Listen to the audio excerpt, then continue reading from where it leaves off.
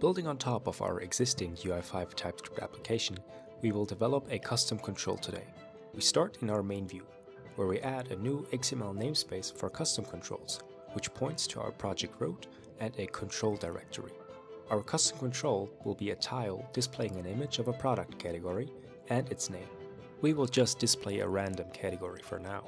Let's create a new control directory that contains the tile.ts file. This is where we'll define our new custom control. Our tile extends the core UI5 control, which our IDE automatically imports from the library once we hit enter. We define our custom control's metadata, namely its properties and events. The tile has an image and a text, both of type string, as the image will be base64 encoded. Events are defined by their name only, so this is all we need to make the tile clickable. We then modify the control's renderer and its render method that will inject the HTML into the page. The render manager opens a div, places the control inside, and then closes the div. After the base control has been rendered, we can use the getter methods that UI5 automatically generates for our defined properties. They are generated at runtime and don't yet exist at design time, which is why we get these type errors. To get rid of them, we can start the UI5 TypeScript interface generator in watch mode. It creates a new file for the interface definitions and provides code that we can simply copy and paste. Nice, the errors are gone.